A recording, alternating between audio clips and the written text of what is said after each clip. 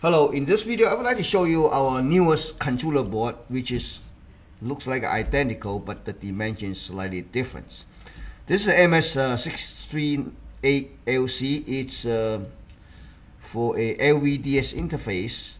This one is MS639LC. It's a smaller one. It's for the EDP interface LCD screen, which is most likely like the laptop screens. They both have the same input source, DVI, VGA, and if you apply your signal through a DVI, and all you need to do, if your application needs the audio, or just connect the speaker to here, because the audio and video would be here.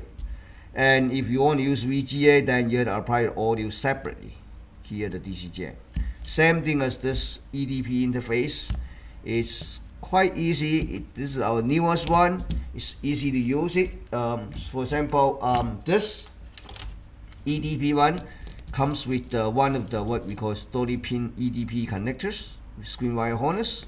Let me do the quick demonstration. I have a unit here that this is 11.1 inch, which is has a 1920 by 1080. So basically you just match up with this white dot to this end,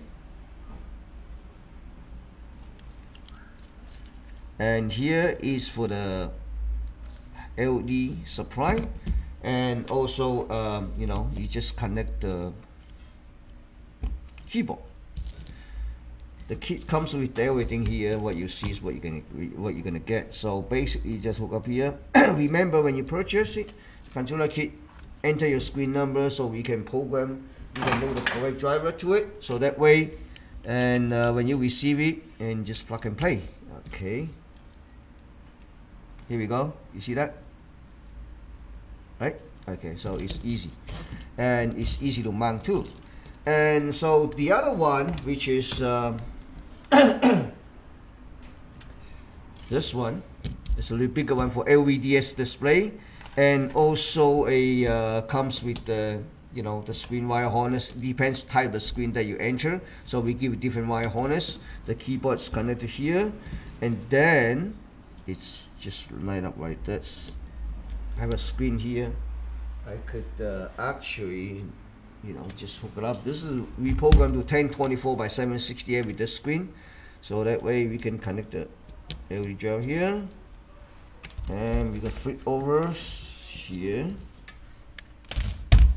Okay, and alright, so then we're gonna connect the signals here and the power supply here. So I just want to make sure you see that. Alright, so it's quite easy to